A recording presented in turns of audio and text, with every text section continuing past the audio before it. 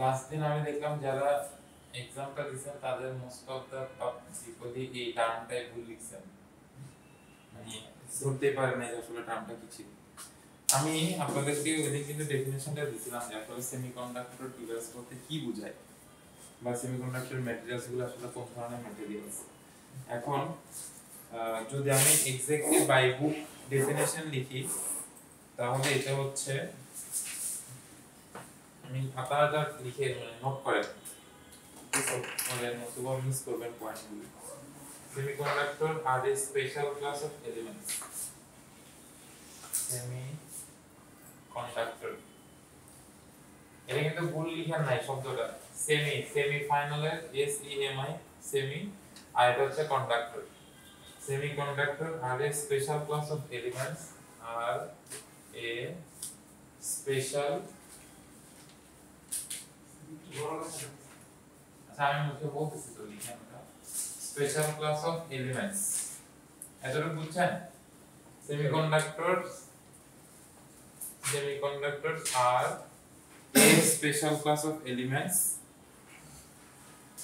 Blue কালারটা কারণ মধ্যে একটু কম বোঝা যাচ্ছে না? Special class of elements having, আচ্ছা এই পরের লাইনটা দেখুন, এটা important. having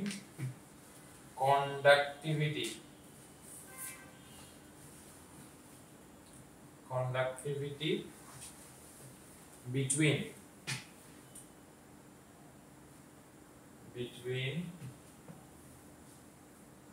that of a good conductor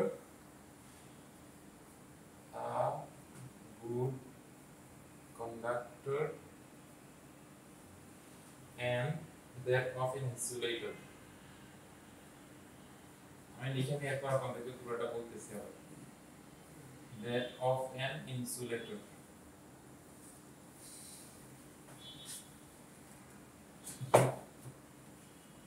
দেখেন, semiconductor are a special class of elements having conductivity.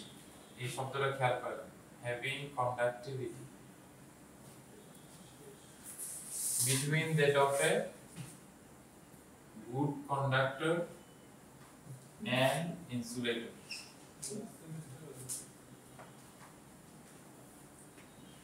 ঠিক আছে, দেখেন কি বোঝাচ্ছে এই কথাটা দিয়ে। সেমিকন্ডাক্টরস বলতে যাদেরকে বোঝানো হচ্ছে তারা হচ্ছে এমন এক ধরনের এলিমেন্টস, হ্যাঁ, হ্যাভিং কন্ডাক্টিভিটি। কন্ডাক্টিভিটি শব্দের বাংলা কি? কন্ডাক্টিভিটি শব্দের বাংলা হচ্ছে পরিবাহিতা।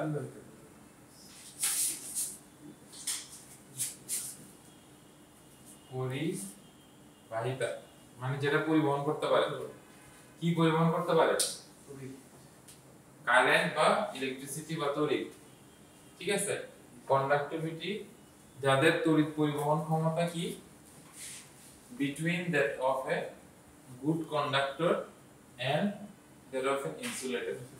মানে যাদের তড়িৎ পরিবহন ক্ষমতাটা হচ্ছে কি, এটাকে আমরা যদি ম্যাথমেটিক্যাল টার্ম দিয়ে লিখি তাহলে কি লেখা যায়? কন্ডাক্টর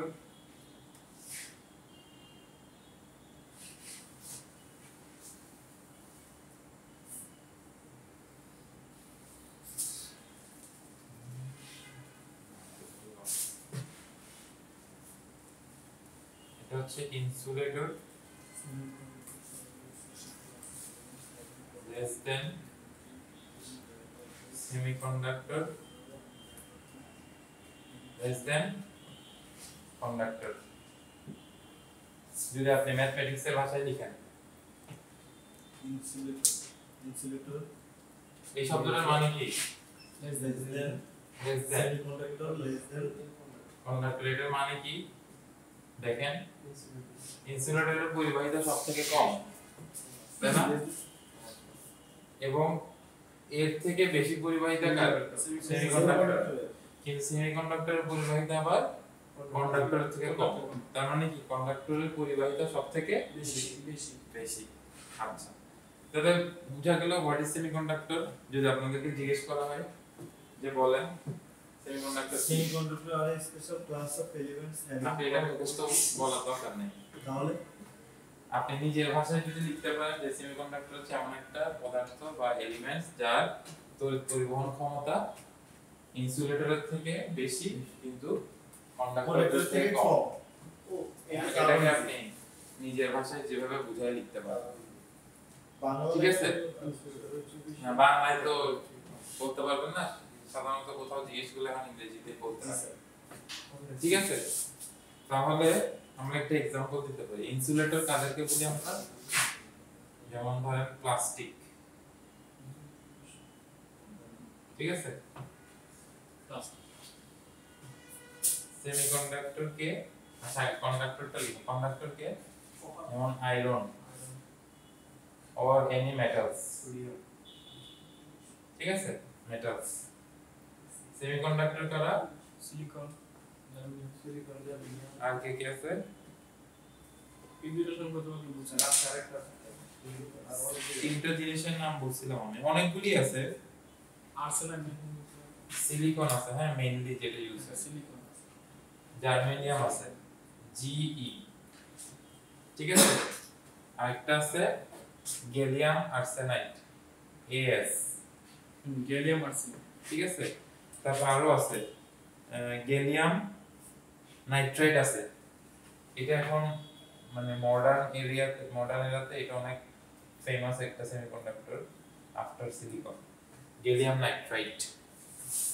এগুলোর নামগুলো আমি ডিটেইলসে লিখতেছি আবার। উপরে ডেফিনিশনটা লিখছেন সবাই?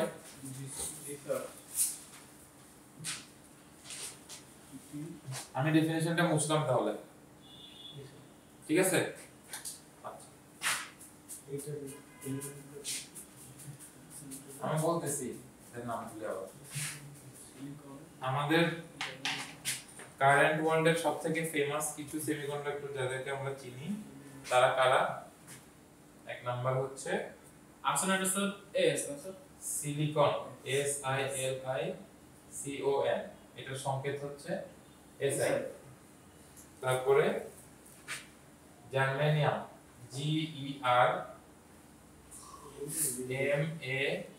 GERMANIUM, জার্মানি মনে রাখতে পারবেন, ওখান থেকে এটা মনে আসবে GE। তারপরে হচ্ছে গ্যালিয়াম আর্সেনাইড GALLIUM ARSENIDE,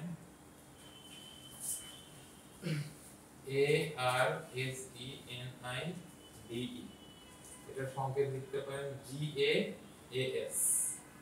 আচ্ছা আরেকটা মোস্ট ফেমাস হচ্ছে, এটা এখন জার্মানিয়াম এবং গ্যালিয়াম আর্সেনাইড থেকেও ফেমাস যে সেমিকন্ডাক্টরটা, এটা হচ্ছে গ্যান ট্রানজিস্টর বলা হয় এদেরকে, বা GAN বেস ট্রানজিস্টর GAN। ঠিক আছে? আরো একটা আছে, এটা যদিও খুব তেমন একটা বেশি ইউজ হয় না, এটাকে বলা হয় ক্যাডমিয়াম সালফাইড SULFIDE। ক্যাডমিয়ামের সংকেত হচ্ছে মিলিস CD আর S হচ্ছে সালফাইড। মোস্ট ইম্পর্টেন্ট দেখেন সব কেমিস্ট্রির সংকেত। ঠিক আছে? সেমিকন্ডাক্টরের স্পেশালিস্ট হইতে হলে আপনাকে কেমিস্ট্রিও ভালোমতো বুঝতে হবে। ঠিক আছে? দেখেন সবথেকে আমি আচ্ছা একটু স্টার মার্ক দিয়ে দিলে আপনি বুঝতে সুবিধা হবে। এখানে সবথেকে ফেমাস হচ্ছে কে? Silicon 5 star. সবচেয়ে ইম্পর্টেন্ট বেশি এটা। হ্যাঁ এখন সবথেকে বেশি ইউজ হয়। তারপরে আছে হচ্ছে আপনার এখন কারেন্ট ওয়ার্ল্ডে গ্যালিয়াম নাইট্রাইড বাকিদের থেকে অনেক বেশি ফেমাস সিলিকনের পরে। এরপর হচ্ছে এই দুইটা জার্মেনিয়াম আর গ্যালিয়াম আর্সেনাইড। লাস্টে হচ্ছে এটা ক্যাডমিয়াম সালফাইড। সিঙ্গেল স্টার একটা সব না, কারণ গ্যালিয়াম আর্সেনাইড ব্যবহার হওয়ার ইয়েটা একটু কম হচ্ছে, কারণ আর্সেনিক হচ্ছে বিষাক্ত মানে টক্সিক ম্যাটেরিয়ালস, এই কারণে এটা থেকে আস্তে আস্তে সরে আসতেছে। এবং গ্যালিয়াম নাইট্রাইডের এফিশিয়েন্সি অনেক ক্ষেত্রে দেখা গেছে সিলিকনের থেকে অনেক বেশি। কিন্তু সমস্যাটা হচ্ছে গ্যালিয়াম নাইট্রাইড বানাইতে যে পরিমাণ টাকা খরচ হয় ওটা অনেক বেশি হাই আছে সিলিকনের তুলনায়। বাট চেষ্টা চলতেছে যাতে গ্যালিয়াম নাইট্রাইডের এফিশিয়েন্সি প্লাস কস্ট দুইটাকে সিলিকনের সমান করা যায় আর কি।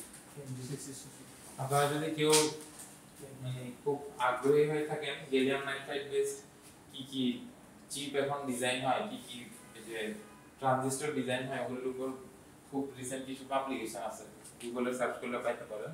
ওগুলো পড়লে আপনার আইডিয়া হবে যে আসলে গ্যালিয়াম নাইট্রাইডটা কিভাবে কাজ করে।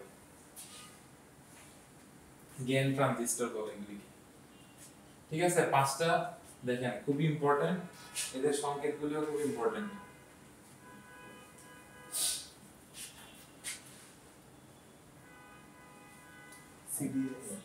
সিডিএস হচ্ছে ক্যাডমিয়াম সালফাইড।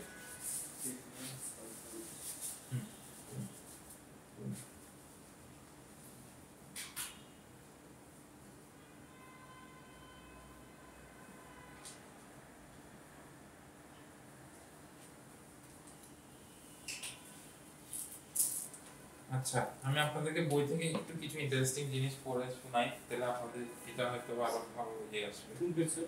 হ্যাঁ, কোন পেজ? এটা হচ্ছে পেজ 2 তে। পেজ 2, পেজ 2 তে যান। পেজ 2 এর এটা দেখেন। In the first few decades following the discovery of the diode in 1939, বুঝছেন কথাটা কি বলছে? ডায়োড ফার্স্ট ইনভেন্ট হয়েছে কত সালে? 1939, মানে আপনার আমাদের জন্মের আরো বহু বছর আগে, প্রায় 70 ইয়ার্স আগে ডায়োড ইনভেন্ট হয়েছে।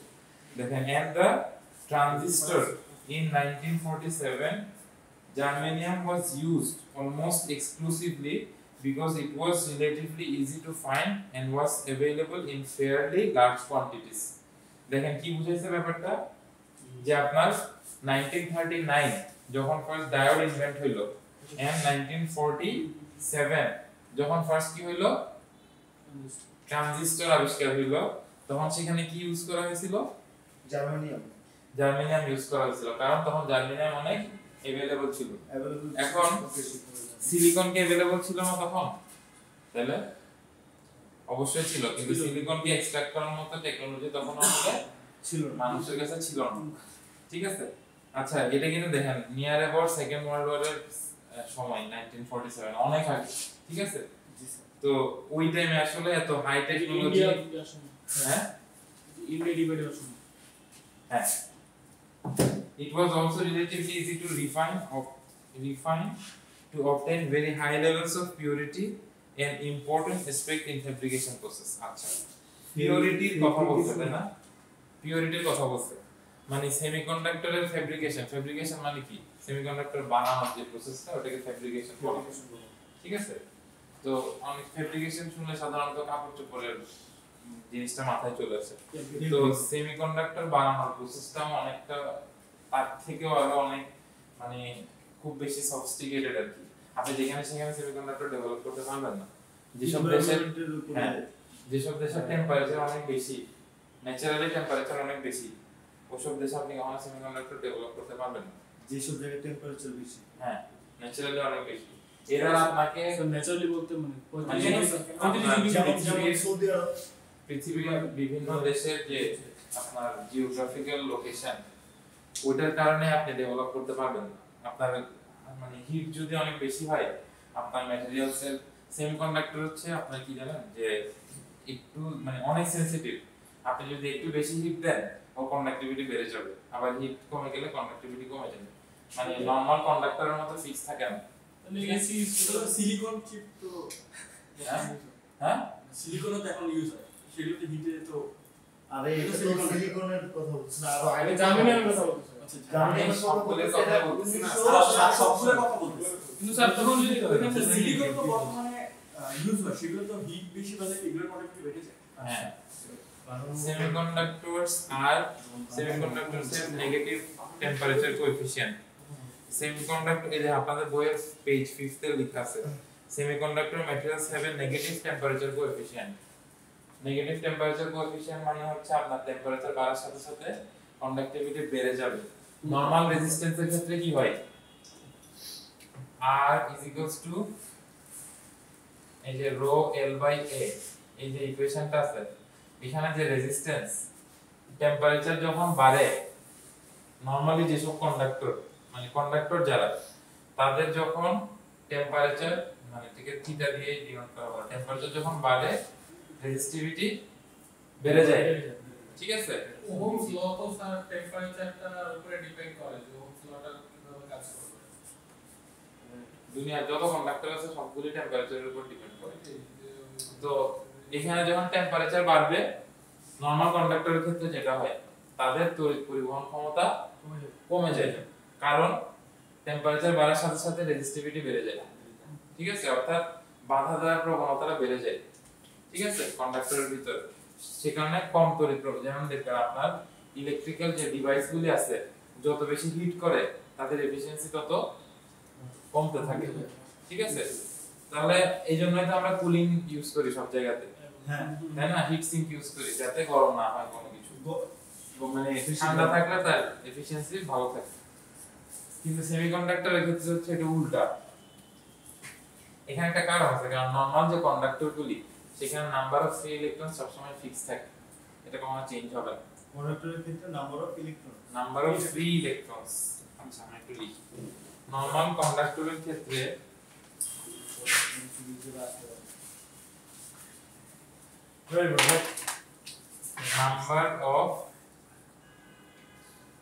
number of free electrons number of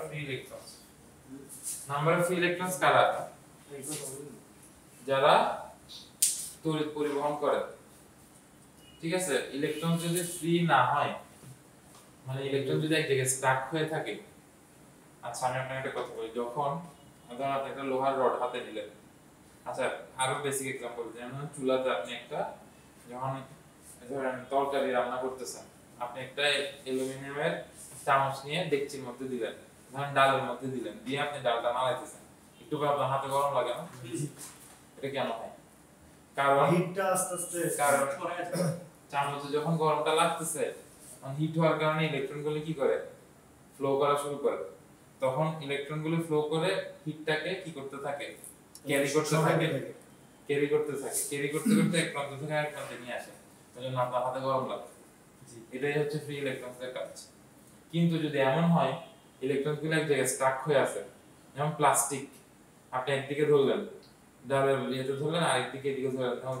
যদি গলে পড়ে গেছে কিন্তু আপনার হাতে কোনো ফিল হচ্ছে না কারণ প্লাস্টিকের ইলেকট্রনগুলি প্লাস্টিকের ভিতরে কি ইলেকট্রন নাই আছে সবকিছুর মধ্যে ইলেকট্রন আছে কিন্তু ওই ইলেকট্রনগুলি ফ্রি ইলেকট্রনস না ওরা কন্ডাক্ট করতে পারে না ওরা এক জায়গায় স্টাক হয়ে থাকে এইজন্য কন্ডাক্টরের ভিতরে যে নাম্বার অফ ফ্রি ইলেকট্রনস থাকে এরা কি করে কারেন্ট ক্যারি করে তো এই যে ফ্রি ইলেকট্রনস গুলি এগুলো সব সময় ফিক্স থাকে এগুলো কখনো চেঞ্জ হয় না যেমন ধরেন অ্যালুমিনিয়ামের কথা যদি আমি বলি অ্যালুমিনিয়ামের যে নাম্বার অফ ফ্রি ইলেকট্রনস এটাকে আপনি চাইলে চেঞ্জ করতে পারবেন কখনো পারবেন অ্যালুমিনিয়াম হচ্ছে 3+ এটার ভ্যালেন্স ইলেকট্রন 3+ দেখছেন না অ্যালুমিনিয়াম কি এটা একটা নাম বলতাম 3+ টাকা একটা নাম ছিল ভ্যালেন্স ইলেকট্রন বলে লিখে আমরা সাধারণত কি জানি যুক্ত যারা তারা হচ্ছে কি ধনী বা এদেরকে আমরা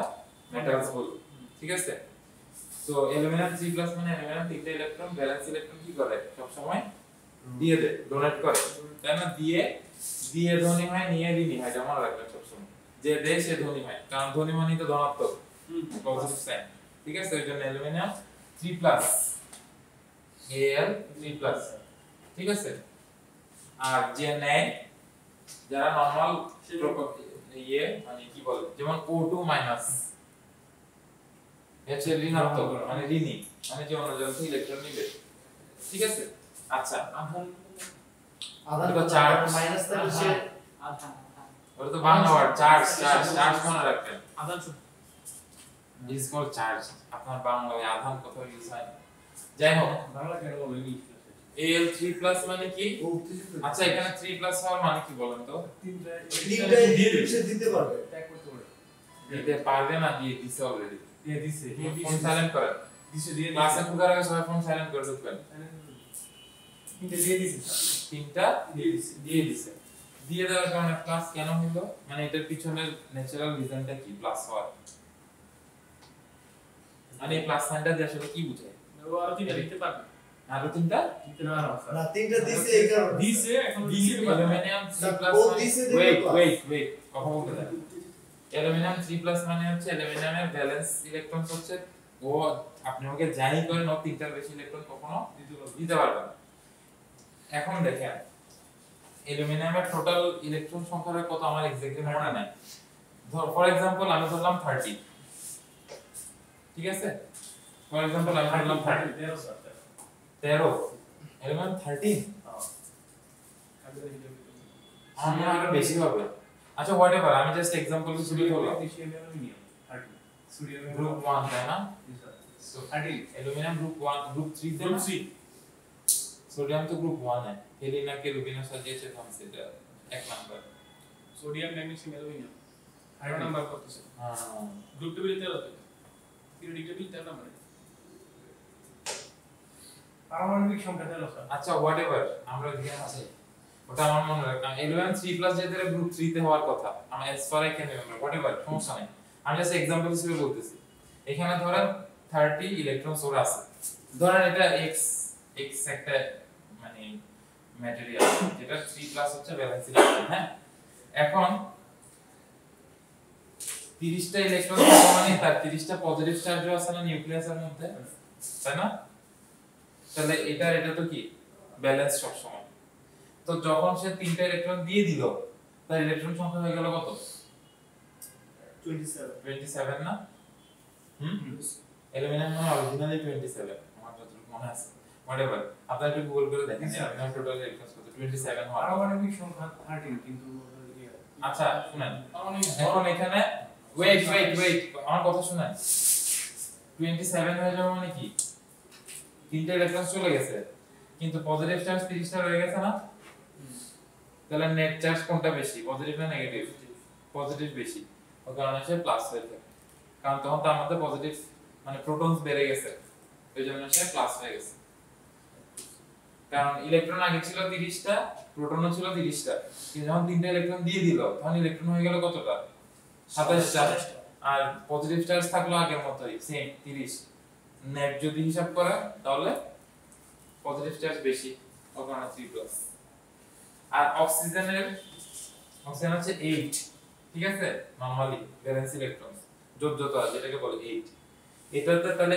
8টা ইলেকট্রন থাকলে আবার 8টা প্রোটনও থাকবে সেম কিন্তু যখন দুটো ইলেকট্রন সে নিচ্ছে কারো থেকে তখন 8 + 2 কত হয়ে গেল 10 হয়ে গেল না তখন 10টা ইলেকট্রন মানে ইলেকট্রনের সংখ্যা দুই প্রোটনের সংখ্যা থেকে বেড়ে গেল তাই না তাহলে এই জন্য কি হয়ে যায় সেটা ওভারঅল নেগেটিভ হয়ে যায় ঠিক আছে আচ্ছা এখন এই কথাগুলো আমি এখানে বলার কারণ কি বুঝে বললাম যে নাম্বার অফ ফ্রি ইলেকট্রনস ওই নাম্বার অফ ফ্রি ইলেকট্রনস আপনি যারা কন্ডাক্টর ও তো ন্যাচারালি একটা ম্যাটেরিয়ালস আপনি ওর নাম্বার অফ ফ্রি ইলেকট্রনস কখনো চেঞ্জ করতে পারবেন না এটা ওর ক্যারেক্টারিস্টিক্স এটা ওর কেমিক্যাল ক্যারেক্টারিস্টিক্স তাই না বা ফিজিক্যাল ক্যারেক্টারিস্টিক্স যেটা বলেন আমরা এটা কখনোই চেঞ্জ করতে পারি না কিন্তু সেমিকন্ডাক্টরের ক্ষেত্রে চেঞ্জ করা যায় সেটা সম্ভব হ্যাঁ কারণ সেমিকন্ডাক্টর ম্যাটেরিয়ালস গুলো বানানো হয় একটা প্রসেসের মাধ্যমে যেটা আমি আপনাদেরকে লাস্ট দিন বলছিলাম কারোর কাছে মনে আছে ওয়ার্ডটা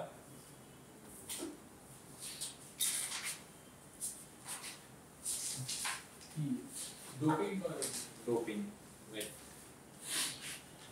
DOPING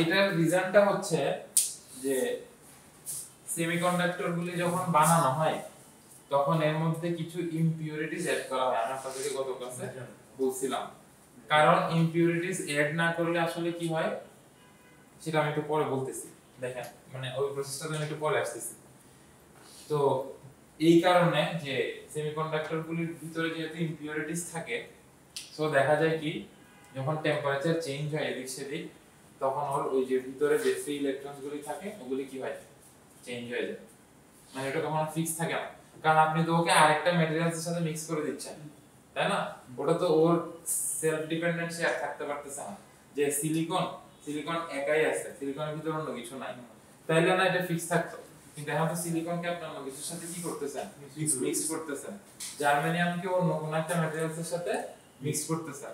তো দেখা যায় কি ওর ইলেকট্রন পরিবহন ক্ষমতাটা তখন অন্য আরেকটা ম্যাটেরিয়ালসের উপর ডিপেন্ডেন্ট হয়ে যায়। যে ম্যাটেরিয়ালগুলো অ্যাড করা হয় এগুলো কি সেমিকন্ডাক্টরই হয় নাকি অন্য কোনো ম্যাটেরিয়াল? না, ওটা তো বলছিলাম গ্রুপ 3 আর গ্রুপ 5 ম্যাটেরিয়ালস যা তাদেরকে অ্যাড করা হয়, ওটা আমি একটু পর বলতেছি। তো এই কারণে দেখা যায় কি টেম্পারেচার ভেরি করলে এদের ইলেকট্রন কন্ডাক্টিভিটি বেড়ে যায়। এখন এখানে একটা ব্যাপার আছে যে আপনি তো বলতে পারতেন যে টেম্পারেচার বাড়লে ইলেকট্রন কন্ডাক্টিভিটি কমে না কেন, শুধু বেড়েই যায় কেন, তাই না? এখানে একটা ব্যাপার আছে, ডোপিং এর দুইটা প্রসেস আছে, একটাকে ইন্ট্রিনসিক ডোপিং বলে, একটাকে এক্সট্রিনসিক ডোপিং বলে। লিখতেছি আমি ইন্ট্রিনসিক, INSIC, আর একটা হচ্ছে এক্সট্রিনসিক। ইন্ট্রিনসিক মানে হচ্ছে ইমপিউরিটিস যদি কিছু থেকে থাকে সেটা সরাই ফেলা, INTRIN, ইন্ট্রিনসিক, এখানে একটা n বেশি হয়ে গেছে, INTRINSIC, এটা ইন্ট্রিনসিক। আর এক্সট্রিনসিক হচ্ছে জাস্ট EXTRINSIC। হ্যাঁ, ইন্ট্রিনসিক মানে হচ্ছে আপনার ভিতরে যদি কিছু থাকে সেটা বের করে ফেলা, কোনো ইমপিউরিটিস যদি থাকে সেটা সরাই ফেলা। আর এক্সট্রিনসিক মানে হচ্ছে বাইরে থেকে ইমপিউরিটিস অ্যাড করা। ঠিক আছে, তো আপনি তো নাম্বার অফ ফ্রি ইলেকট্রনস বা নাম্বার অফ মানে কি বলবো হোলস, আমি দুই ধরনের ক্যারিয়ারের কথা বলছিলাম না, একটা ইলেকট্রন একটা হোল। তো এইদার ওয়ে আপনি দুইটা জিনিস অ্যাড করতেছেন এক্সট্রিনসিক এর ক্ষেত্রে, বাইরে থেকে আপনি আরো কি করতেছেন, অ্যাড করতেছেন। সো এখানে আপনার কন্ডাক্টিভিটি কমার কোনো অপশন নাই আসলে, যেহেতু আপনি বাইরে থেকে উল্টা আরো অ্যাড করতেছেন, তো টেম্পারেচার বাড়লে সেটা কি হবে, আরো এক্সপ্যান্ড হবে, কমবে না। কিন্তু ইন্ট্রিনসিক যদি হয় তাহলে কমার চান্স আছে, কিন্তু ইন্ট্রিনসিক ডোপিং সাধারণত করা হয় না। তো এই কারণে দেখা যায় নেগেটিভ কোএফিসিয়েন্ট গুলি, মানে বলা হয় যে semiconductors have a negative temperature coefficient, অর্থাৎ টেম্পারেচার বাড়লে কি হবে, কন্ডাক্টিভিটি বেড়ে যাবে। আচ্ছা, এখন এখানে একটা জিনিস দেখেন,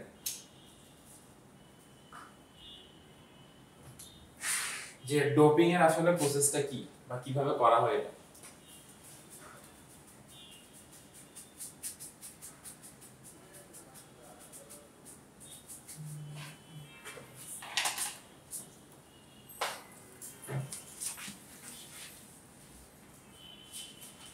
আপনারা কোভ্যালেন্ট বন্ডের নাম শুনছেন? হ্যাঁ, জানেন তো সবাই, কেমিস্ট্রি বেসিক, কেমিস্ট্রি সবাই করে আসছেন, কেমিস্ট্রি কোর্সটা তো সবাই করে আসছেন নাকি? কেমিস্ট্রি কোর্স করেন না এখন? না স্যার, এইচএসসি তে তো ছিল। হ্যাঁ, এইচএসসি তে থাকলেই হবে।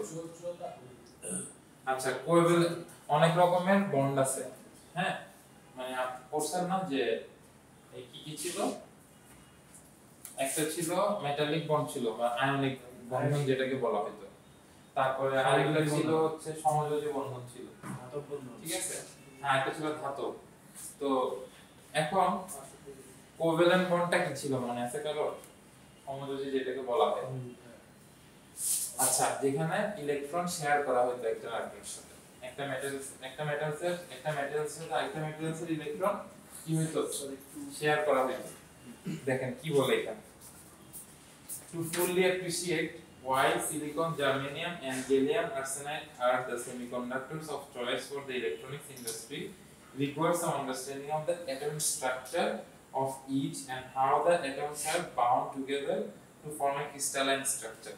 আচ্ছা, মানে বলছে যে আপনার মানে এই ইলেকট্রনিক্স এর ইন্ডাস্ট্রিটার ভিতরে যদি আপনাকে নলেজ রাখতে হয়, তাহলে আপনাকে ওদের কি করতে হবে, কেমিক্যাল বন্ডিং সম্পর্কেও আইডিয়া রাখতে হবে। আচ্ছা, যদি আপনি ধরেন নাই জানেন সিলিকনের স্ট্রাকচার কি রকম, গ্যালিয়াম আর্সেনাইডের স্ট্রাকচার কি রকম, জার্মানিয়ামের স্ট্রাকচার কি রকম, আপনি ডোপিং করবেন কিভাবে? ইটস নট পসিবল, মানে আপনি ফেব্রিকেশন পর্যন্ত যাইতেই পারবেন না। ঠিক আছে, আচ্ছা তাহলে এখানে কি বললো যে the fundamental components of an atom কি কি বলেন তো, একটা অ্যাটমের ফান্ডামেন্টাল কম্পোনেন্ট কি কি? তিনটা ইলেকট্রন প্রোটন আর নিউট্রন সো আপনি যদি এদেরকে নিয়ে মানে ম্যানিপুলেট করে কাজ করাতে চান ঠিক আছে এদেরকে দিয়ে যদি কোনো কিছু প্রসেস করাতে চান তাহলে আপনাকে সব সময় এই তিনটা জিনিসের ক্যারেক্টারিস্টিক্স নিয়ে কাজ করতে হবে তাই না কারণ এগুলি হচ্ছে তাদের ক্যারেক্টারিস্টিক্স ডিফাইন করে কয়টা ইলেকট্রন আছে ভ্যালেন্স ইলেকট্রন কত আপনার এনার্জি ব্যান্ড একটা অরবিট থেকে আরেকটা অরবিটে যাইতে তার এনার্জি লেভেল কত চেঞ্জ হবে এগুলির উপরে তো তার ক্যারেক্টারিস্টিক্স ডিপেন্ড করে ঠিক আছে আচ্ছা তারপর কি বললো যে in lattice structure neutrons and protons form the nucleus and electrons appear in fixed orbits around the nucleus এটা তো জানেন সবাই তাই না নিউ ইলেকট্রনের হ্যাঁ মানে মেইন স্ট্রাকচারটা কি সব সময় একটা নিউক্লিয়াস থাকে তাই না তো প্রোটন নিউট্রন গুলো সব কোথায় থাকে নিউক্লিয়াসের ভিতরে আর বাইরে যে অরবিট গুলি থাকে ইলেকট্রন ঠিক আছে এখানে সব সময় আমরা কি পাই ইলেকট্রন গুলিকে পেয়ে থাকি সাধারণত based on the atomic number এক একটার মধ্যে এক এক রকম সংখ্যক ইলেকট্রন থাকে আচ্ছা তো তারপর কি বললো এখানে দেখেন দেখাইছে যে অ্যাটমিক স্ট্রাকচার অফ আমাদের সবথেকে পরিচিত যে তিনটা মানে সেমিকন্ডাক্টর ম্যাটেরিয়ালস তাদের স্ট্রাকচার দেখাইছে যাদের কাছে বই নাই আমি তাদের জন্য একবার এটা ড্র করতেছি এগুলি তো লিখছেন না এটা আমি মুছে দিলাম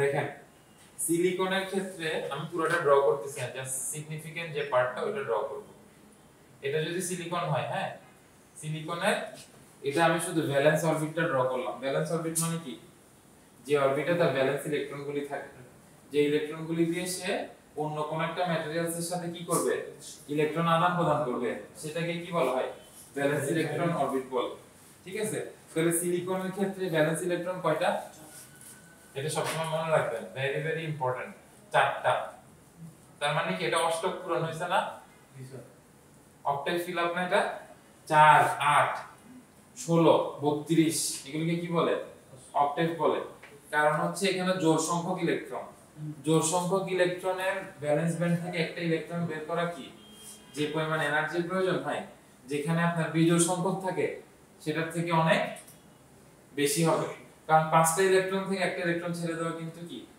ইজি চারটা ইলেকট্রন থেকে একটা ইলেকট্রন ছেড়ে দেওয়া অনেক ডিফিকাল্ট ঠিক আছে এটা কি ইলেকট্রন অ্যাফিনিটি বলে যে আপনার যদি অষ্টক পূরণ করে তাহলে কি ওটা ইলেকট্রন অ্যাফিনিটি খুবই বেশি হয় ঠিক আছে হ্যাঁ অনেক স্টেবল থাকে যেহেতু ওরা অলরেডি একটা পেয়ার বন্ড করে আছে ওখানে আচ্ছা জার্মেনিয়ামের ক্ষেত্রে কি দিছে দেখেন তো স্যার এখানে এগুলো সবগুলো দুইটা দুইটা থাকবে না কোথায় দুইটা মানে দুইটা দুইটা করে থাকবে না ব্যালেন্স ইলেকট্রনের সংখ্যা যতটা ততটাই আপনি ওটা দেখালে ডিনোট করতে পারেন মানে ওটা পেয়ার হলে তখন দুইটা দেখায় সেকেন্ড থার্ড ইয়ার কথা বলতে লাস্টটা দেখাই দিছেন না দা আমি শুধু ব্যালেন্স অরবিটটা শুধু ব্যালেন্স মানে বাইরেরটা ইনার বিল আমি আঁকি নাই এটার জন্য স্যার হ্যাঁ আর জার্মেনিয়ামে দেখেন তো জার্মেনিয়ামও সেম চারটা একটা দুইটা তিনটা চারটা কিন্তু এখানে একটা বেসিক ডিফারেন্স আছে জিই আর এসআই এটা আপনাদের কেউ দেখে आंसर করবে জার্মেনিয়াম থেকে একটা ইলেকট্রন সরাইতে যে পরিমাণ এনার্জি লাগবে সিলিকন থেকে একটা ইলেকট্রন সরাইতে যে পরিমাণ এনার্জি দরকার হবে এটা কি সমান হবে মূল বিষয়টা হবে না হ্যাঁ মূল বিষয় হচ্ছে কেন্দ্রের থেকে জার্মেনিয়ামের ইয়াটা দূরে এই জন্য এটা দুর্বল জার্মেনিয়ামের ইলেকট্রন সংখ্যা কত বলেন তো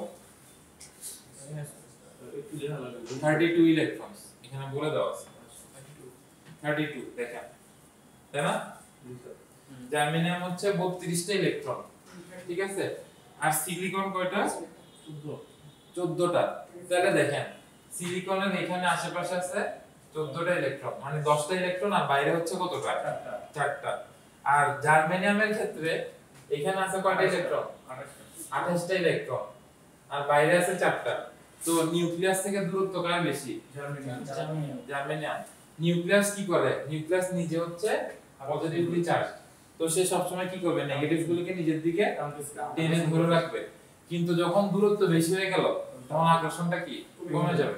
ওই জন্য জার্মেনিয়াম থেকে একটা ইলেকট্রন এক্সট্রাক্ট করার এনার্জির পরিমাণটা সিলিকন থেকে কম। ঠিক আছে, এটার উপর বেস করে ওই যে পটেনশিয়াল ডিফারেন্সের কথা বলছিলাম না, সিলিকন ডায়োড হলে 0.7, এই জার্মেনিয়াম হলে আরো কম হয়, 0.6 এর মতো হয়। ঠিক আছে, ওটা আমরা একটু পর দেখব। আচ্ছা, এবার আসেন গ্যালিয়াম আর্সেনাইড, যেটা গ্যালিয়ামের ক্ষেত্রে কয়টা দেখেন তো বাইরে? তিনটা। আর আর্সেনিকের ক্ষেত্রে বাইরে পাঁচটা। তাহলে দেখেন এই দুইটাকে এই জন্য একত্র করা হয়েছে, যে তোমার তিনটা আছে আর তোমার পাঁচটা আছে, দুইটা মিলাই দিলে আটটা হয়ে যাবে। ঠিক আছে, কিন্তু যদি শুধু গ্যালিয়াম থাকতো তাহলে ওই যদি আপনি সেমিকন্ডাক্টর বানাতে পারতেন না, কারণ ও তাড়াতাড়ি একটা ইলেকট্রন যে কোনো ভাবে দিয়ে দিত সেটা দিকে বন্ড করতে গেলে, সো এটা স্টেবল হইতো না। ঠিক আছে, শুধু আর্সেনিক করতে গেলেও সেম প্রবলেম। এই জন্য এদের দুজনকে একসাথে করে একটা ডেভেলপ করা হয়েছে। আচ্ছা, তাহলে এখন কোভ্যালেন্ট বন্ডটা কোথায় হচ্ছে আমরা একটু দেখি। যে আমরা বললাম সমযোজী বন্ধন, এখানে আপনার ইলেকট্রন কি হয়? শেয়ার হয়। এখানে দেখেন যে আপনারা তো একটা কোশ্চেন আমি করতে পারতেন যে স্যার পিওর সিলিকন দিয়ে কিভাবে বানানো হলো সেমিকন্ডাক্টর। শুধু সিলিকনের মধ্যে তো কিন্তু কেউ নাই, তাই না? এটা কিভাবে বানানো হলো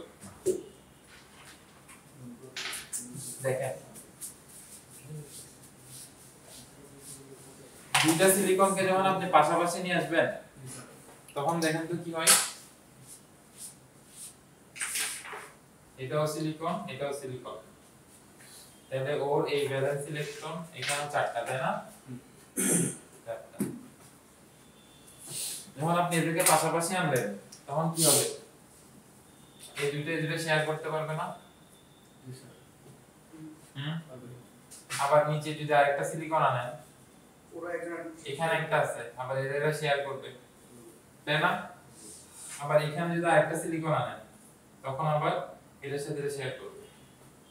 এভাবে আপনার কোভ্যালেন্ট বন্ডিংটা হয়, সমযোজী বন্ধন। এই জন্য কোভ্যালেন্ট বন্ডটা বোঝা খুব ইম্পর্টেন্ট যে সিলিকনের ফেব্রিকেশন করার সময়, সরি সেমিকন্ডাক্টরের ফেব্রিকেশন করার সময়। কারণ আপনার দেখেন, আপনি যদি পিওর সিলিকনের মধ্যে চারটা হচ্ছে তার কি ভ্যালেন্স ইলেকট্রন, চারটা ইলেকট্রনকে কখনো ভাঙাটার জন্য যে এনার্জি দরকার হয় ওটা অনেক কি হাই লেভেলের এনার্জি। তো এই কারণে আমি ডাইরেক্ট এক্সট্রাক্ট না করে ইলেকট্রনটা তাদের দুজনের মধ্যে কি করে দিলাম, শেয়ার করে দিলাম। তখন কি ইলেকট্রনগুলো একটা একটার সাথে মুভ করবে, এখানে পেয়ার হয়ে ইলেকট্রনগুলো কি করবে, ফ্রি হিসেবে একটা এখানে একটা পেয়ার ক্রিয়েট করবে, এদিকে একটা পেয়ার ক্রিয়েট করবে, এখানে একটা পেয়ার ক্রিয়েট করবে। এরকম যখন আপনি মিলিয়নস অফ সিলিকন ওয়েফারকে এরকম কাছাকাছি আনবেন তখন কি হবে, দেখে মনে হবে পুরোটার মধ্যে আসলে ইলেকট্রনগুলো কি করতেছে, মুভ করতেছে। আদারওয়াইজ যেটা সব সময় ফিক্সড পজিশনে থাকে। এইজন্য কোভ্যালেন্ট বন্ড আপনাকে যদি জিজ্ঞেস করা হয় যে সেমিকন্ডাক্টর ম্যাটেরিয়ালস বানানোর সময় কোন ধরনের কেমিক্যাল বন্ডিং ইউজ করা হয়, কি বলবেন? আচ্ছা আচ্ছা, আর ইয়েটা আপনারা দেখে নেবেন, গ্যালিয়াম আর্সেনাইডটা দেখে নেবেন বই থেকে, দেখবেন ওটার স্ট্রাকচারটা খুব সুন্দর, একটা ফুলের মতো স্ট্রাকচার ক্রিয়েট হয়ে যায় দুইটা যখন একটা একটার সাথে মিক্সচার হয়। মানে একটার আশেপাশে আটটার মতো, আটটা করে ইলেকট্রনসের একটা করে পেয়ার ক্রিয়েট হয়। খেয়াল করছেন? আচ্ছা, তাহলে এতক্ষণ আমরা যা পড়লাম, আমরা কি কি জিনিস জানতে পারলাম একটু গো থ্রু করেন তো। সেমিকন্ডাক্টর ডিভাইস কি? সেমিকন্ডাক্টর ডিভাইসের কন্ডাক্টিভিটি কার থেকে কম কার থেকে বেশি এটা আমরা জানছি। এরপর কি দেখলাম, সেমিকন্ডাক্টরের সবথেকে বেশি ইউজ সেমিকন্ডাক্টর কারা কারা, ঠিক আছে, তাদের প্রত্যেকের অ্যাটমিক স্ট্রাকচার। হ্যাঁ, এরপর ডোপিং আমরা এখনো তেমন একটা ইন ডিটেইলস দেখি নাই, free electrons, number of free electrons, এরপর কোভ্যালেন্ট বন্ড এবং কিভাবে সিলিকন কোভ্যালেন্ট বন্ড ক্রিয়েট করে একজন আরেকজনের সাথে, সিলিকন এবং গ্যালিয়াম আর্সেনাইড দুইটাই। ঠিক আছে,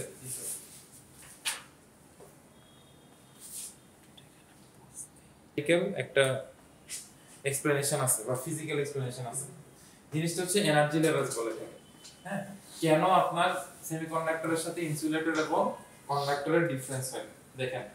এনার্জি লেভেলস এর এখানে একটা কথা বলা আছে যে the further an electron is from the nucleus, এটা তো জানেন একটা ইলেকট্রন নিউক্লিয়াস থেকে যত দূরত্বে অবস্থিত হয় the higher is the energy state and any electron that has left its parent atom has a higher energy state than any electron in the atomic structure. মানে কি আপনার the higher is the energy state মানে nucleus থেকে সে যত দূরত্বে অবস্থিত হবে তার এনার্জি স্টেট তত হাই হবে। আচ্ছা এখন একটা জিনিস দেখেন, এটা এনার্জি স্টেট মানে বলতে কি বোঝাচ্ছে, আপনার ধরেন আপনি গ্রাউন্ড ফ্লোর থেকে আপনি কত উপরে অবস্থিত, আপনি 5 তলায় আছেন না 10 তলায় আছেন, এটা দিয়ে বোঝাচ্ছে। এটা কিন্তু এমন না যে এনার্জির অ্যামাউন্ট বুঝাইতেছে, এনার্জির অ্যামাউন্ট কিন্তু যে নিচে বেশি তার কিন্তু সবথেকে বেশি এনার্জি, কারণ সে নিউক্লিয়াসের তত কাছে অবস্থিত। আচ্ছা এখানে একটা খুব সুন্দর এক্সপ্লেনেশন আছে যে কিভাবে আসলে সেমিকন্ডাক্টর ম্যাটেরিয়ালস গুলো ক্রিয়েট করা হয়। আমি এটা মুছলাম।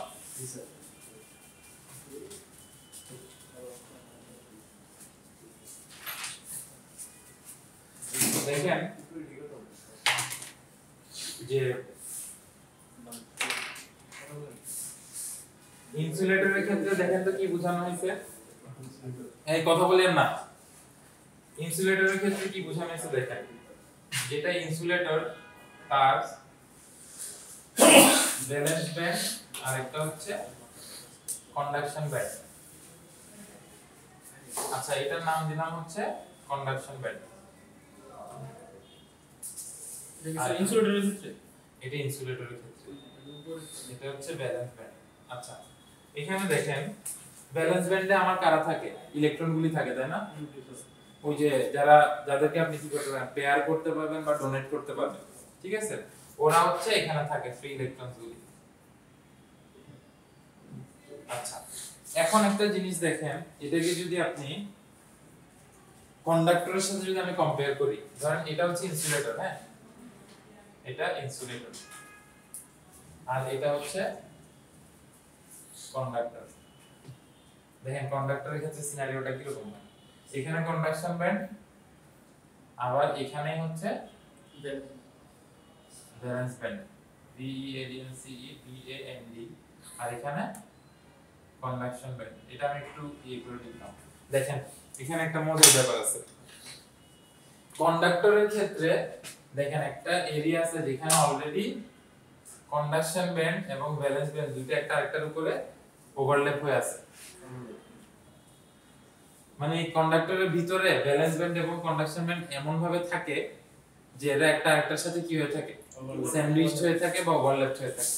মানে কি আপনার একটা স্টেট থেকে আরেকটা স্টেটে যাওয়ার জন্য আপনার কোনো এনার্জি লস হবে না, ঠিক আছে।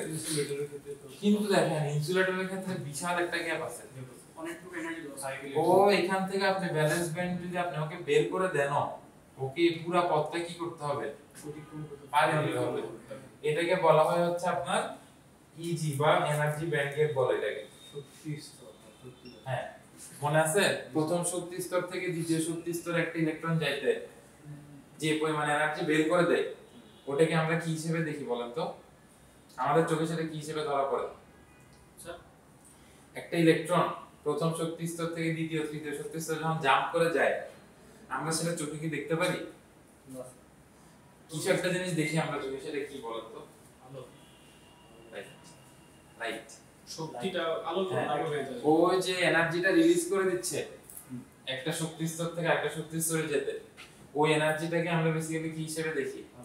লাইট হিসেবে দেখি। যে কালারের কাপড় আমরা যে কালার দেখতেছি ওটা বেসিক্যালি কি হয়, ওটার উপর যখন লাইট পড়ে তখন ওই কাপড়টা আসলে কি করে, ওই লাইটটা ছাড়া ওই লাইটের কালারটা অ্যাবজর্ব করে বাকিগুলি কালার কি করে দেয়, বের করে দেয়। সরি, সবগুলি কালার অ্যাবজর্ব করে শুধুমাত্র ওই কালারটা কি করে দেয়, রেডিয়েট করে, মানে ওই কালারটা আমরা চোখে দেখি, তাই না? দ্যাট মিন্স ইলেকট্রন যখন একটা শক্তি স্তর থেকে, মানে কোনো কিছুর উপর আলো পড়লে কি হয়, সেখানে ইলেকট্রন ফ্লো করে না, যেটাকে ফটোতড়িৎ ক্রিয়া বলা হয়। আলবার্ট আইনস্টাইন যেটার জন্য নোবেল পুরস্কার পাইছিলেন, ঠিক আছে, আলবার্ট আইনস্টাইন যেটার জন্য নোবেল প্রাইজ পাইছিলেন, এটা এই থিওরিটা আবিষ্কার করার কারণে। তো যাই হোক, এখানে আপনার আমরা সেটাকে লাইট হিসেবে দেখতে পারি, কিন্তু ইনসুলেটরের ক্ষেত্রে আসলে সেরকম কিছু হয় না, কারণ ওর তো কন্ডাকশন ব্যান্ড থেকে ভ্যালেন্স ব্যান্ডে যেতে যে পরিমাণ গ্যাপ সেটা আসলে ইলেকট্রনের পক্ষে কভার করা পসিবল হয় না। বুঝতে পারছেন ব্যাপারটা? এখানে ইনসুলেটরের ক্ষেত্রে Eg হচ্ছে greater than 5 electron volt, 5 electron volt থেকে বেশি পর্যন্ত। হ্যাঁ, আচ্ছা। কন্ডাক্টরের ক্ষেত্রে কোন Eg কত বলেন তো? Eg কত হওয়ার কথা? এর তো লাগবে না স্যার, 0, কারণ ই হয়ে আছে, লাগবে না মানে 0। আচ্ছা, এবার আমরা দেখি আমাদের এক্সপেক্টেড টপিক সেমিকন্ডাক্টর ব্যাপারটা কি রকম। তো ইজি মানে কি বলবো? Energy of band gap. Energy of band gap energy ধরে রাখেন। ব্যান্ড গ্যাপের মানে এটা একটা ব্যান্ড না, ভ্যালেন্স ব্যান্ড একটা ব্যান্ড, কন্ডাকশন আরেকটা ব্যান্ড, দুইটা ব্যান্ডের মধ্যে এনার্জি লেভেলের যে ডিফারেন্স সেটাকে ইজি বলা হয়। ঠিক আছে? আচ্ছা, সেমিকন্ডাক্টরের ক্ষেত্রে ব্যাপারটা কি রকম? এখানে আপনার কন্ডাকশন ব্যান্ডটা একটু উপরে না, এখানে আপনার কন্ডাকশন ব্যান্ডটা আরো নিচে থাকে, অর্থাৎ ভ্যালেন্স ব্যান্ডের সাথে কন্ডাকশন ব্যান্ডের ডিসটেন্সটা কম থাকে, দূরত্ব কম থাকে, এত থাকে যেটা ইলেকট্রন আসলে রিকভার করতে পারে, ইলেকট্রন পাস করতে পারে। ঠিক আছে? এখন এটার একটা লেভেল আছে 0.7, এটা লেভেলটা কি রকম? এই যে ব্যান্ড গ্যাপটা আছে না, এটা গিয়ে আপনারা ওই যে চিপ বা মাইক্রোপ্রসেসরের ব্যান্ড গ্যাপ ডিসটেন্স দেখেন, 4 ন্যানোমিটার, 16 ন্যানোমিটার, 8 ন্যানোমিটার বলা না, যে ইন্টেল তার প্রসেসরের যে চিপের ডিসটেন্স এখন 8 ন্যানোমিটার কমাই ফেলছে। 8 ন্যানোমিটার কমাইতে পারে না, AMD সবথেকে বেশি রিডিউস করছে, AMD এখন 6 ন্যানোমিটারে আছে, বাট ইন্টেল এখন এটা পার করতে পারে না। বুঝছেন? এই যে ন্যানোমিটার ডিসটেন্সটা, এটা হচ্ছে বেসিক্যালি যে ভ্যালেন্স ব্যান্ডের কন্ডাকশন ব্যান্ডের ডিসটেন্স। বুঝছেন? এটাই হচ্ছে হ্যাঁ হ্যাঁ ওই যে প্রসেসরের ভিতরে আপনার যে ট্রানজিস্টরগুলি ইউজ করা হয়, ওদের ভিতরের এই যে এই মেকানিজমের উপরে পুরো দুনিয়ার মার্কেট চলছে। স্যার ওরা যে বলে স্যার যে যত কম ন্যানোমিটার হবে তত বেশি পাওয়ার কনসিউম করবে। হ্যাঁ, কারণ এই যে দেখেন আপনার ডিসটেন্স যত বেশি, তখন একটা ইলেকট্রনকে এখান থেকে এখানে যেতে অনেক বেশি এনার্জি রিডিউস করতে হচ্ছে না, লস করতে হচ্ছে না। তখন কি আপনার ওই যে পটেনশিয়ালটা যে দিবেন না, ইলেকট্রন তো এমনি এমনি যাবে, ওকে আপনি একটা পটেনশিয়াল দিয়ে ধাক্কা দিবেন, তারপর উপরের দিকে যাবে। তো আপনি যখন এই ধরনের গ্যাপ রাখবেন, তখন আপনাকে এখানে অনেক হাই পটেনশিয়াল দিতে হবে না, তখন বাইরে থেকে বেশি কারেন্ট পুশ করতে হবে, তখন প্রসেসর বেশি কারেন্ট কনজিউম করবে, সো লস বেশি হবে। বুঝতে পারছেন? সবাই চেষ্টা করতেছে কি এই কন্ডাকশন ব্যান্ডটাকে এটার পর্যায়ে নিয়ে যেতে, কন্ডাক্টরের পর্যায়ে নিয়ে যেতে, কিন্তু এটা আসলে অনেক কস্টলি, প্লাস এক্সিস্টিং ম্যাটেরিয়ালস গুলোতে এটা আসলে পসিবল হবে কিনা জানি না। ওই জন্য এখন সবাই সুপার কন্ডাক্টর নামে এক ধরনের কন্ডাক্টর নিয়ে কাজ করতেছে, বা কোয়ান্টাম যে ম্যাটেরিয়ালস গুলো আছে ওগুলো নিয়ে কাজ করতেছে, যাতে কোনোদিন হয়তো বা পসিবল যে 16 ন্যানোমিটার ছিল এক সময়, ওটা এখন 6 ন্যানোমিটারে নিয়ে আসছে। AMD Ryzen 9 যেগুলি, Ryzen 9, Ryzen 7 ওই সব 6 ন্যানোমিটার, কিন্তু ইন্টেল এখনো 6 ন্যানোমিটার স্যার নাম তো ন্যানোমিটার এটা অ্যাকচুয়ালি পাওয়ার কনজিউমটাই কম করে, বাট স্পিডের ব্যাপারে কিন্তু সবকিছুই তো এটা কোনো জামানে তো আপনার কোনো, আপনি দেখেন কন্ডাক্টরের ভিতর দিয়ে যে স্পিডে কারেন্ট যেতে পারে, এটার ভিতর দিয়ে সেম স্পিডে যাওয়া মানে তো পুরো রেডিক্যাল চেঞ্জ হয়ে যাবে, কম্পিউটারের স্পিড অনেক বেড়ে যাবে। প্রসেসরের স্পিড বেড়ে যাওয়া মানে কি, প্রসেসরের এফিশিয়েন্সি বাড়া মানে কি, হোয়াট ডাজ ইট মিন একটু বলেন তো? প্রসেসর যে প্রসেসর একটা ম্যাটেরিয়াল, প্রসেসরের কাজ কি বলেন আমাকে? প্রসেসর কম্পিটিশন করে সবকিছু।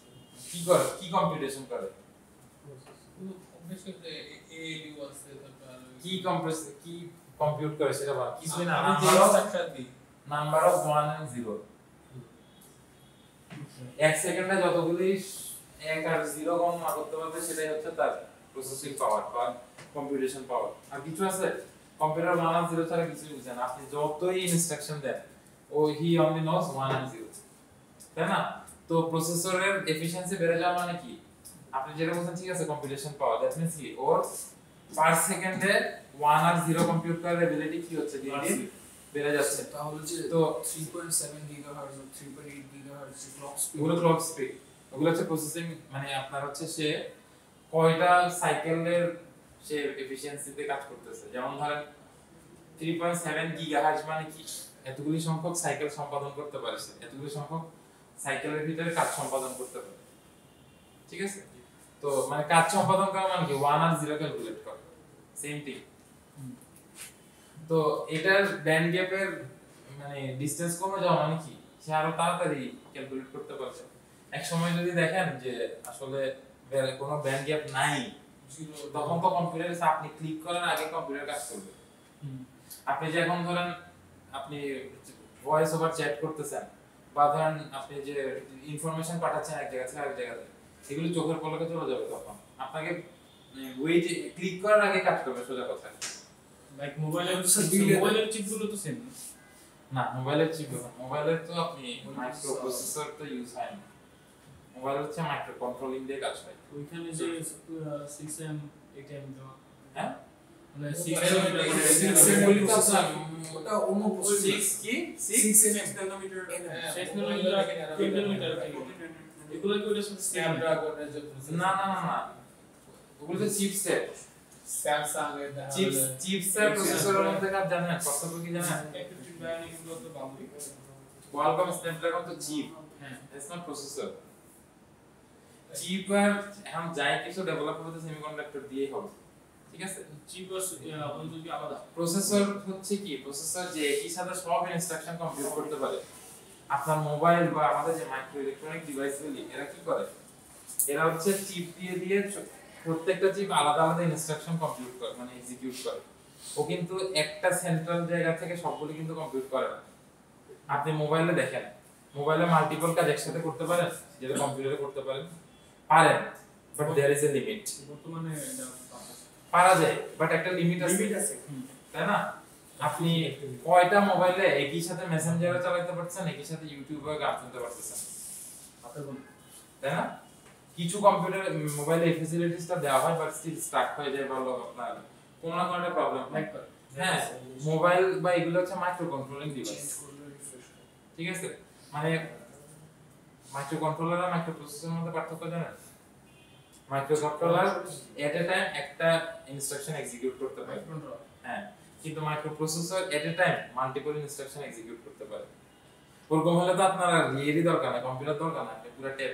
এটা ইন নিয়ার ফিউচার হবে কোনো একদিন, যে আপনি পকেটের মধ্যে যে ট্যাব নিয়ে ঘুরবেন, ওটা দিয়ে আপনি সব কাজ করে ফেলতে পারবেন, যে আপনার তখন আর এরকম ওয়্যার্ড কোনো কানেক্টেড ডিভাইসের দরকার নেই। এটা বুঝতে পারছো? আমরা যে অডিও প্লেয়ারে গান শুনতেছি, প্লাস হচ্ছে ইউটিউবে কিছু করতেছি, প্লাস মেসেঞ্জারও ওই যে চ্যাট হেড অন করে চ্যাট করতেছি। স্টিল এখনো মোবাইলের ইউটিউব চালাইলে অন্য ইনস্ট্রাকশন করা পসিবল হয় না মোস্ট অফ খালি মেসেঞ্জারে চ্যাট হেডটাই পসিবল, মানে চ্যাট হেড আসতেছে, চ্যাট হেড এটা কোনো ব্যাপার না, কিন্তু ওটা তো ওভারলে, অ্যাজ ইন হচ্ছে ওটা বেসিক্যালি এতে কাজ করতেছে না, ওটা একটা অ্যাপের উপর একটা ওভারলে দিচ্ছে। না এখন হ্যাঁ অলরেডি তো বাট মাল্টিপল অ্যাপ্লিকেশন আপনি রান করতেছেন, তাই না? মাল্টিপল অ্যাপ্লিকেশন চালানো আর মাল্টিপল সফটওয়্যার রান করা দেয়ার ইজ ডিফারেন্স। আপনি গুগল ক্রোম চালায় আবার একই সাথে গুগল ক্রোম কিন্তু হিউজ পরিমাণে র‍্যাম করে, যেটা মোবাইলের উপর যে প্রেসারটা নাই। না, মোবাইলে ওটা করতে গেলে দেখা যাবে আপনার মোবাইল হ্যাং করবে, কিছু একটা প্রবলেম হবে। গুগল ক্রোম আর ইউটিউব একসাথে চালানো মোবাইলে না, আপনি তো ইউটিউব তো অ্যাপ দিয়ে চালাবেন, আপনি এটা ব্রাউজ করতেছেন না, তাই না? আচ্ছা, যাই হোক, তো এখন আমাদের মূল বিষয় হচ্ছিল কি এই ব্যান্ড গ্যাপটা কমানো নিয়ে সবার মধ্যে কম্পিটিশন, যেখানে AMD রিসেন্ট টাইমে ইন্টেলকে বলা যায় আপনার মার্কেট থেকে আউটই করে দিয়েছে, ঠিক আছে? যাদের এখন টাকা পয়সা আছে ওরা কেউ আর ইন্টেলের প্রসেসর ইউজ করে না, সবাই রাইজেন 7 9 এসবই চালায়। যাই হোক, তো এখন হচ্ছে আমাদের যে পরিচিত যে সিলিকন ইয়েগুলি মার্কেটে একটা একদম হাই গেমিং করতে গেলে রাইজেন নাকি ভালো ডেফিনেটলি। তারপরে আচ্ছা দেখেন, এই সেমিকন্ডাক্টরের ক্ষেত্রে ব্যান্ড গ্যাপগুলির পরিমাণ কত? আচ্ছা, EG হচ্ছে 0.67। এটা হচ্ছে কার জন্য বলেন তো? জার্মেনিয়াম। কেন বলেন তো জার্মেনিয়ামের কম সিলিকনের থেকে? স্যার ইয়ার জন্য ইলেকট্রিক তাতে খুব Right. খরচ হতে পারে। মনে আছে? নিউক্লিয়াস থেকে অনেকটা দূরে ধরেন আপনাদের পরীক্ষা আমি কোশ্চেন দিলাম, কেন জার্মেনিয়ামের band gap energy সিলিকনের band gap energy থেকে কম? পারবেন আনসার করতে? আপনি বলেন তো, বলো ডিসটেন্স বেশি কিসের থেকে? ডিটেইলস বলেন। ডিটেইলস বলো, একটা কনসেপ্ট বলো। বলেন বলেন বলেন। স্যার ভ্যালেন্স ব্যান্ড থেকে কনেকশন ব্যান্ড এটার না নিউক্লিয়াস নিউক্লিয়াস থেকে ভ্যালেন্স ব্যান্ডের যে দূরত্ব সেটা বেশি জার্মেনিয়ামের ক্ষেত্রে, ওই কারণে নিউক্লিয়াসের ইফেক্টটা আপনার ভ্যালেন্স ইলেকট্রনসের উপর কম, ওই কারণে ব্যান্ড এনার্জিও কম। সিলিকনের ক্ষেত্রে কারণ নাম অ্যাটমিক নাম্বার দিয়ে মনে রাখবেন, জার্মেনিয়ামের কত 32, ঠিক আছে, আর সিলিকনের কত 0.7, এই কারণে এটা কত, এটা 14, নাম্বার অফ ইলেকট্রনস কম, এই কারণে নিউক্লিয়াসের থেকে দূরত্বটাও কম, যে কারণে এনার্জিটা কি বেশি। আর সিলিকন 1.1 বলতে গেলে না সরি, এটা 1.1, এটা 1.1, হ্যাঁ।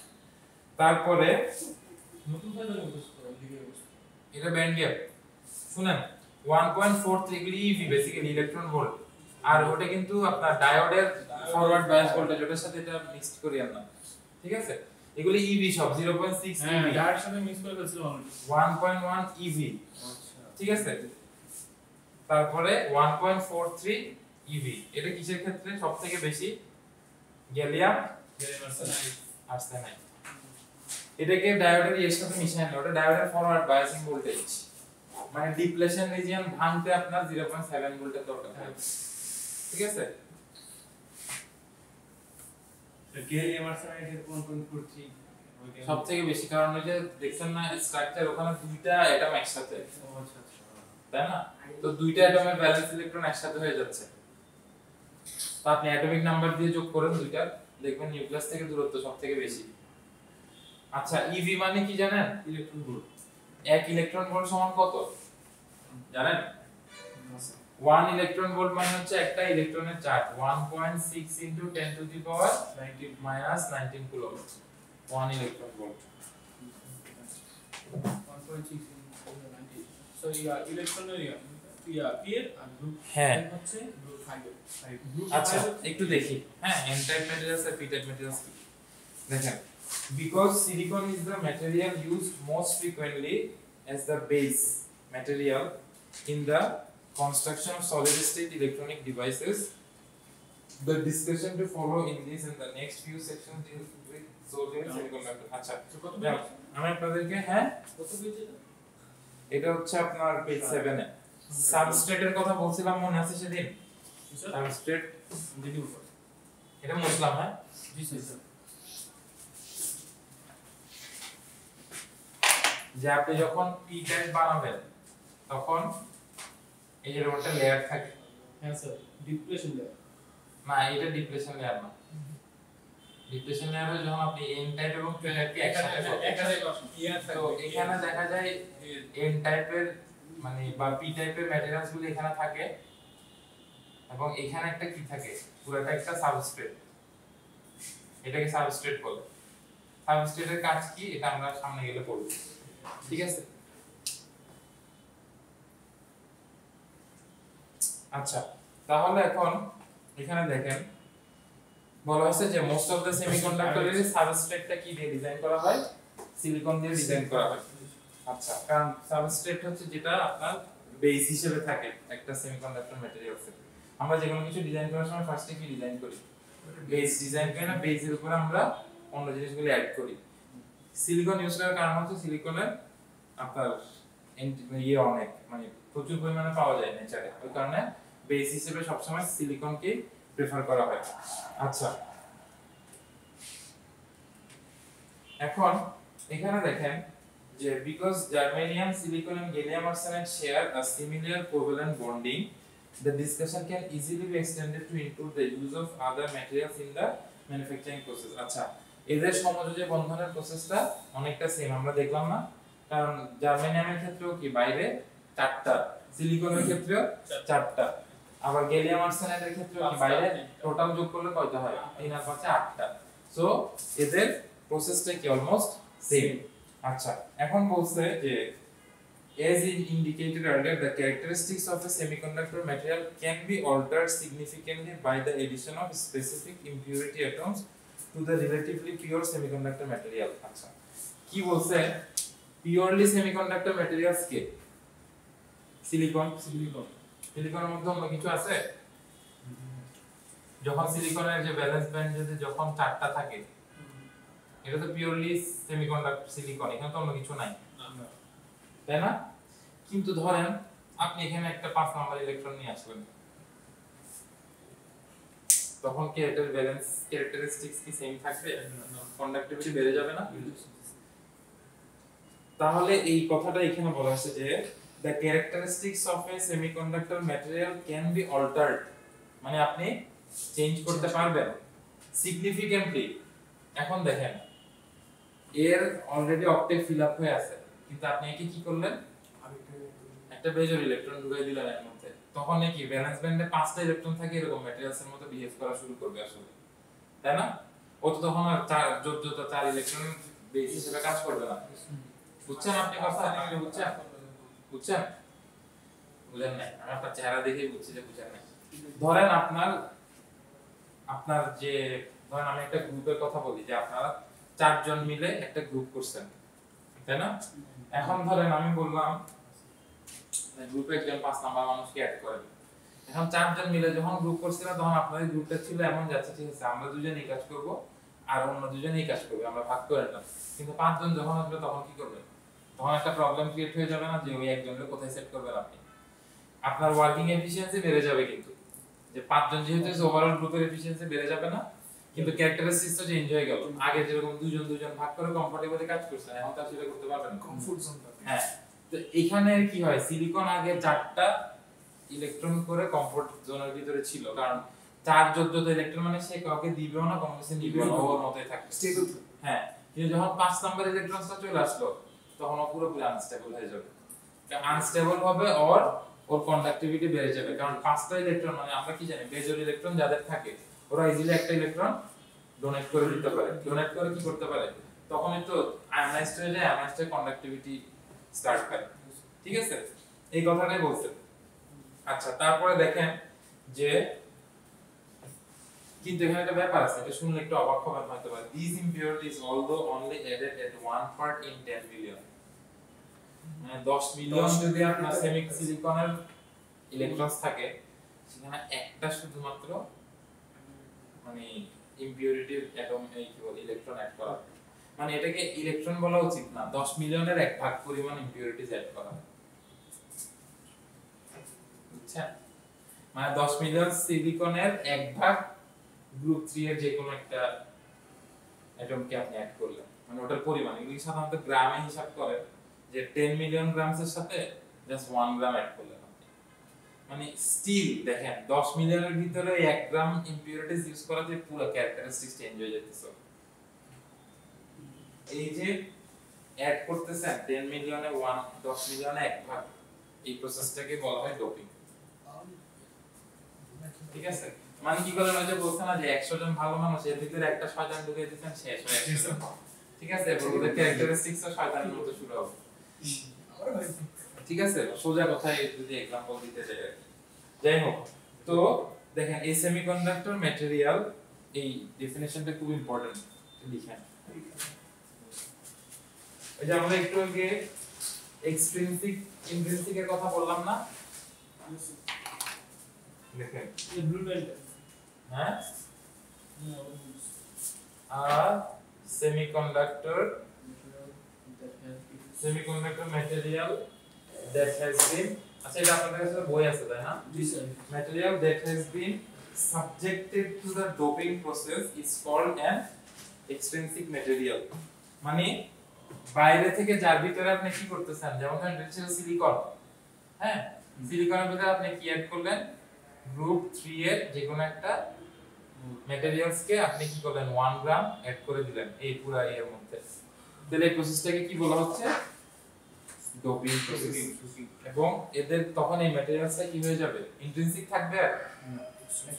ইন্ট্রিনসিক মানে কি কোনো কিছু ভিতর থেকে সেটা বের করে নাও, কিন্তু আপনি বাইরে থেকে অ্যাড করতেছেন তখন সেটা কি হয়ে যাচ্ছে, এক্সট্রিনসিক সেমিকন্ডাক্টর ম্যাটেরিয়াল।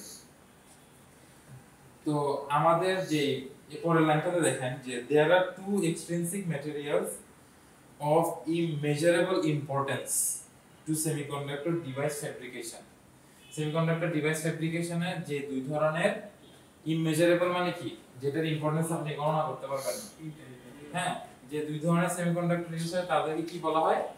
একটা হচ্ছে এন টাইপ এবং আরেকটা হচ্ছে পি টাইপ। এই দুইটাই হচ্ছে তাহলে কারা যদি আপনাদেরকে জিজ্ঞেস করে হু আর দা extrinsic semiconductor materials, N type আর পি টাইপ। আচ্ছা, এখন দেখেন কি বলছে এন টাইপ কারা। হ্যাঁ, both n-type and p-type materials are formed by adding up to a determined number of impurity atoms to a silicon base. ওই যে সিলিকন বেস কাকে দেখালাম মনে আছে, যে সাবস্ট্রেটটা থাকে, তাই না? এখন সাবস্ট্রেটের মধ্যে তো সব সিলিকন তো অষ্টক ফিল আপ করে আছে, তাই না? তো ওটার কন্ডাক্টিভিটি তো তেমন একটা কার্যকর হবে না আপনার। তখন কি করা হয়, ওটার মধ্যে ইম্পিউরিটিস অ্যাটম অ্যাড করা হয়। আচ্ছা, এখানে বলছে প্রিডিটারমাইন্ড নাম্বার। এখন প্রিডিটারমাইন্ড নাম্বার আপনি কিভাবে করবেন?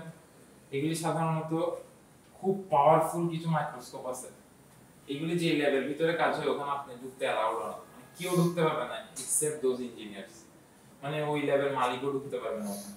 ওখানে কিছু প্রপারলি কিছু গাউন মেইনটেইন করা হয়, ড্রেস আপ মেইনটেইন করা হয়। ওগুলি ইভেন কি জানেন, আপনার ঢুকার আগেও আপনাকে 3টা লেয়ার পার হয়ে যেতে হয় ওখানে। 3বার আপনাকে হচ্ছে একবার লাইট দিয়ে এই কি করে মানে শাওয়ার করানো হয় বেসিক্যালি। 3 ধরনের ইউভি লাইট, নরমাল লাইট, তারপর হিট, সবকিছু দিয়ে যাতে ওই জামা কাপড়ের মধ্যে যদি এক বিন্দু পরিমাণ আপনার ময়লা কিছু থাকে তা শেষ, পুরা বিশাল একটা রুমে পুরো ওয়েভার নষ্ট হয়ে যাবে। বুঝতে পারছেন? এগুলো খুবই সেনসিটিভ ইস্যু।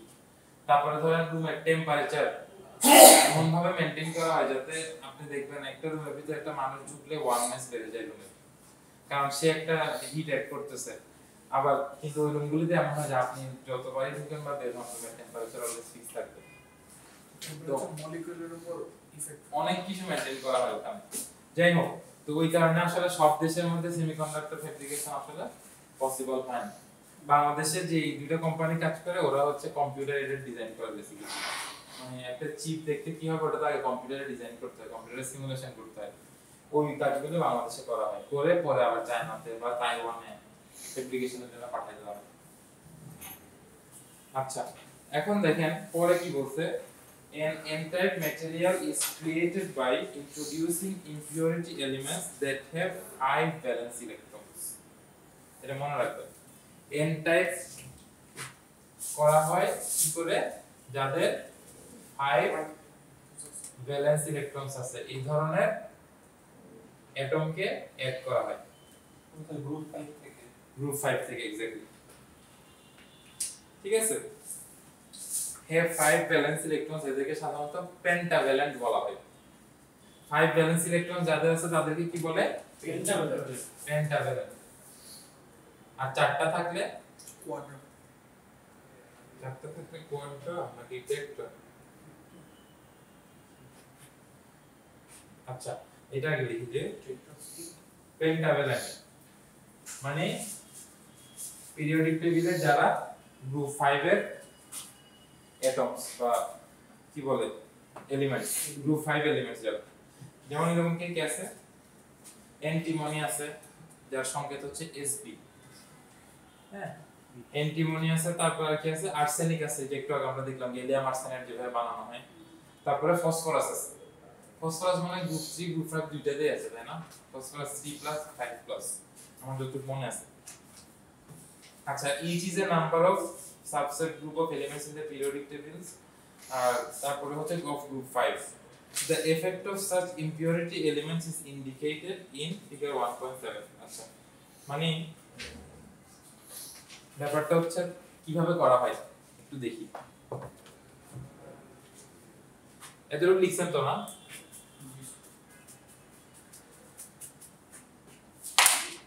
আমরা একটু আগে দেখলাম না যে সিলিকন থাকে 1টা 2টা 3টা 4টা, এরা হচ্ছে সবাই কি সিলিকন, তাই না? আচ্ছা, আর সিলিকনের কয়টা ভ্যালেন্স? 1 2 3 4, এখানে 1 2 3 4, এখানে 1 2 3 4 1 2 3 4। এরপর আপনি এখানে ক্যালকুলেট করলেন এসবি, এসবি কে অ্যান্টিমনি। এর কয়টা 1 2 3 4 দেখেন কাহিনীটা কি করলো, পুরো একটা অষ্টক ফিল আপ একটা গ্রুপের মধ্যে সে ডাইরেক্ট 5টা ভ্যালেন্স ইলেকট্রন নিয়ে ঢুকে গেল। দেখেন আশেপাশে যা যা আছে সবার কন্ডাক্টিভিটি চেঞ্জ করে দিল ওয়াইকে। তো এটা কি এরকম একটা একটা অ্যাটম যেরকম পুরো একটা বিশাল ওয়েফারের মধ্যে এরকম যতটা অ্যান্টিমনি ঢুকাবেন দেখেন ওভারঅল কন্ডাক্টিভিটি আপনার কিন্তু এখানে স্যার কি হবে 1 কোটির মধ্যে 1 পার্টিকেল 10 মিলিয়নস এর মধ্যে 1 গ্রাম, মানে 10 মিলিয়নস অ্যাটম থাকলে ওর একটা অ্যাটম থাকে এরকম আছে। কিন্তু এগুলি তো আমরা চোখে দেখতেছি যে হিউজ লাগতেছে। স্যার 10 মিলিয়নে 10 মিলিয়ন অ্যাটম যদি সিলিকনের থাকে একটা অ্যাটম থাকবে অ্যান্টিমনি এবং ওই একটা অ্যাটম সে ওর পুরো ক্যারেক্টারিস্টিক্স চেঞ্জ করে দেবে।